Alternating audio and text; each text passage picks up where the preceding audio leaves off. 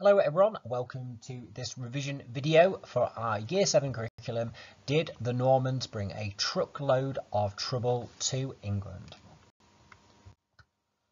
So first of all, let's just re-establish when the Norman Conquest was. So we're in 1066. So the Norman Conquest and the Battle of Hastings happened in 1066. And in the years afterwards, obviously the Norman Conquest, and this usually heralds the start of what we call the medieval period, which lasted from around about 1066 to circa, which means around 1500. So that's a reminder of the time period that we're actually looking at within this inquiry. William I himself actually ruled from 1066 to 1087. So William I, William the Conqueror, died in the year 1087. So in this inquiry, we're looking at the quote from the historian Simon Schama, who we can see there, and in his book, A History of Britain in the Year 2000, he's written about the Norman Conquest. Now, Simon Schama, as a historian, has used sources to come up with his interpretation of the Norman Conquest. And this is where the full quote or truckload of trouble actually comes from. It's just worth reminding ourselves about the whole of his historical interpretation to fully understand it. So this is what he says. Historians like a quiet life, and usually they get it. For the most part, history moves at a deliberate pace, working its changes subtly and incrementally. Nations and their institutions harden into shape or crumble away like sediment carried by the flow of a sluggish river. English history in particular seems the work of a temperate community, seldom shaken by convulsions. But there are moments when history is unsubtle, when change arrives in a violent rush, decisive, bloody, traumatic, as a truckload of trouble, wiping out everything that gives a culture its bearings, custom, language, law, loyalty. 1066 was one of those moments. So there's the really great words of Simon Schama there, which we are really focusing in on in this inquiry question. So the main historical concepts as part of this revision video to really hone in on as part of your revision are knowing what the Domesday Book was. It was a book from 1086 which listed who owned what land and resources throughout England. It's a great historical source. You can actually look it up and look at your local area, maybe the village that you live in, and what was happening in the Domesday Book in 1086. The feudal system is a system where land is loaned or rented in return for soldiers. It's a hierarchical system where some people in it are more important than others. Monarchy is a king or queen of a country, that institution. Monastery is a place where a community of monks lived. They lived under religious vows. Later on, monasteries would be formed like Fountains Abbey and Riva Abbey in North Yorkshire, later on in medieval times, but they weren't there right at the start of the Norman Conquest. And a peasant is a labourer in medieval times. They worked in farming and was usually poor. So for each of these bits of the revision video, you need to be thinking about the key question: did the Normans bring a truckload of trouble to England?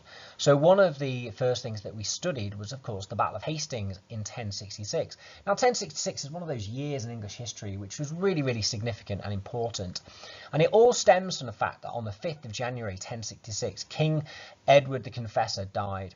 4 people claimed the throne, and this led to lots of battles in England in 1066. Now, the 4 people that claimed the throne were firstly Edgar the Atheling. He was the nephew of King Edward the Confessor, and he was only 14 years old, so he wasn't really seen as a great contender to the throne. Then there was Harold Godwinson. Now, Harold Godwinson was a powerful Anglo-Saxon earl. He was actually an earl in what we would now call southwest England, in what was then known as the county of Wessex. Now, Harold Godwinson was so powerful during the rule of King Edward the Confessor that he was actually known as the Alter Rex, which means second king or other king. So he was widely expected to take the throne on the death of King Edward the Confessor. Then there was Harald Hardrada, and he was the Viking king of Norway and Denmark, and he was a feared warrior. In fact, his name means hard ruler. And then lastly, there was William, the Duke of Normandy. Now, Normandy is in northern France. William was the Duke of Normandy, but he wanted to rule England as well, and he was a powerful ruler as well.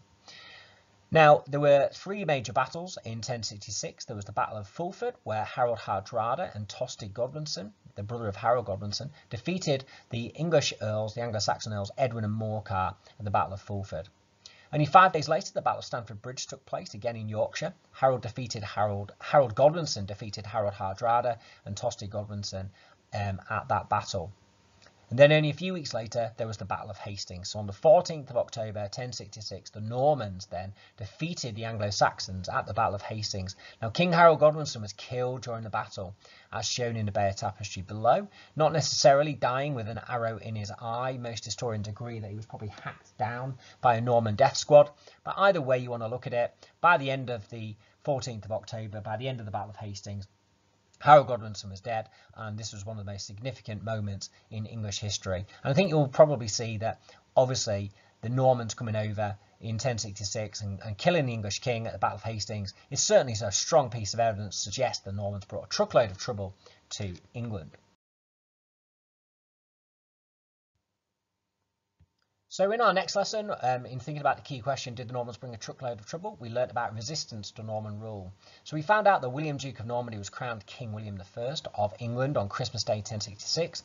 However, many Anglo-Saxons did not support Norman rule and began to resist against the conquest. In fact, on Christmas Day itself, as William was being crowned king, there was a riot outside Westminster Abbey, which his soldiers had to put down. And this, I suppose, foreshadowed the rebellions and resistance that would be against Norman rule. So in terms of William, he took control of London by surrounding it and persuading the city to surrender. One of the first rebellions came in 1067 when Edric the Wild led an attack on the city of Hereford. William stayed out of it and let the attack fade away. Now in 1068, Gertha, the mother of Harold Godwinson, Gertha Godwinson, had taken refuge in Exeter and was building an army, and William laid siege to the city for 18 days to stop a rebellion developing there. There was also another rebellion in the north in 1068. Northern rebels were plotting. He went north to face them and build castles to demonstrate his power. But in these early years, William is not really taking on the rebels directly, and he's allowing the resistance to kind of fade away. So we might say that this is a strong piece of evidence to suggest the Normans didn't bring a truckload of trouble. However, after rebellions in the north in 1069, when a Viking army landed and combined with English earls Edwin and Morcar, it led William to bring about the harrying of the north in the winter of 1069-1070. Now, what happened during this rebellion is this was one of the most brutal events of the Norman conquest. It led to the deaths of 100,000 people, and the Normans burned down villages, they ploughed salt into the lands, and they killed people and animals as well. Okay, so one of the next things we learned about was Norman castles, one of the most famous things that's associated with the Normans. The Normans built castles across England after 1066, and they were used as military fortresses and often to show off Norman power. Now, they would have been feared by the Anglo-Saxons and seen as instruments of control, which is really strong evidence the Normans brought a truckload of trouble. In fact, 166 houses were demolished to build a castle at Lincoln. The building of the castle at York interfered with a local cemetery. And Norman castles are often built on top of or reused old Anglo-Saxon fortifications to really emphasise Norman power. But on the other hand, castles also brought peace and stability. They allowed towns to develop and tradespeople and craftsmen to earn money through the building of the castles and also supplying those castles and their populations. So the Normans built over 1,000 castles after 1066. There's some concrete examples of those castles within the local area of Yorkshire and beyond. Durham Castle was built in 1072 to control the local area, but the castle was besieged for 4 days in 1080 and saw quite a degree of fighting. Of course, the Norman Earl Robert Cumin had been killed in Durham before this. Pickering Castle was built in 1069 and 1070 after the harrying of the north to control the local area, and it didn't really see fighting and probably brought perhaps a little bit of peace and stability to that local area around the North York Moors. York Castle was originally built in 1068, but that just brought fighting. The castle was destroyed by rebels in a Viking invasion in 1069, but it was rebuilt in 1070, and from there York mostly saw peace and stability during Norman rule. And then Richmond Castle in North Yorkshire was built after the harrying of the north by Alan the Red and Norman. Now, it's really important that you understand some of the main features of Norman castles. They're known as motte and bailey castles, very well known for having things like a moat, a great hall, a drawbridge, a keep or a tower. The motte is the defensive mound of earth. Man-made hill, the strongest part of the castle, or the safest part of the castle. The bailey is the other part of the castle, which is a large walled area where soldiers and other residents of the castle would have lived. And then the palisade is the name that we give to a fence which was made out of wood. Now, early Norman castles were primarily built out of wood, but they were largely then replaced and built with much stronger stone castles. Okay, so in our next lesson, we talked about Norman society and whether Normans brought a truckload of trouble to England in terms of society. So huge changes were made to Anglo-Saxon society by the Normans. They replaced the Anglo-Saxons as the people in charge, and they kept control of people through something known as the feudal system. And you can see how that system worked with the monarch right at the top of what is a hierarchical structure, the tenants-in-chief, the subtenants, and then the peasants right at the bottom. So, did the feudal system bring a truckload of trouble? Well, maybe. The feudal system benefited the most powerful in society. The king now owned all the land and got taxes and soldiers from people. However, peasants lost out and lost a lot of freedom. So it benefited some people, but for the Anglo-Saxons, it definitely, I would say, brought a truckload of trouble, and it meant that the peasants ended up having a lot less freedom than perhaps they'd had before. In terms of the impact on people, well, the Normans abolished slavery, so that's a good piece of evidence to suggest the Normans didn't bring a truckload of trouble. So those people that had been enslaved would have got a fair degree more freedom. However, women lost land to Normans or were forced to marry Normans. The Normans took nearly all land, and within the peasants, there were freemen who were poor peasants who rented land and were free, but Norman rents were so high that many had to become what were known as villeins. And villeins were peasants who were not free and tied to the land. They had to ask permission to get married or leave their village. Now, Gertha Godwinson is a good piece of evidence. She tried to buy Harold Godwinson's body from the Normans with gold, which shows that she was obviously quite rich. She was involved in the 1068 rebellion in Exeter, but she had all of her lands taken from her, and she ended up leaving England forever, along with many other Anglo-Saxon widows, probably for Scandinavia. So when the Normans took over, they brought in new laws, and some of those laws brought a truckload of trouble, and some of them maybe didn't. You can decide, obviously, for yourselves. The murderem law meant an entire village could be fined if a Norman was killed and the attacker could not be found. The forest law punished Anglo-Saxons if they entered royal forests without permission. This stopped people being able to hunt in the forest and deprived them of an important source of food. Trial of combat was a new way of deciding if a person was guilty by making them take part in a combat. William also carried out a huge survey of land and property in 1086 called the Domesday Book, which allowed him to charge more tax from the people of England. In fact, Norman taxes were so high that many freemen were forced to become villeins. They lost their freedom.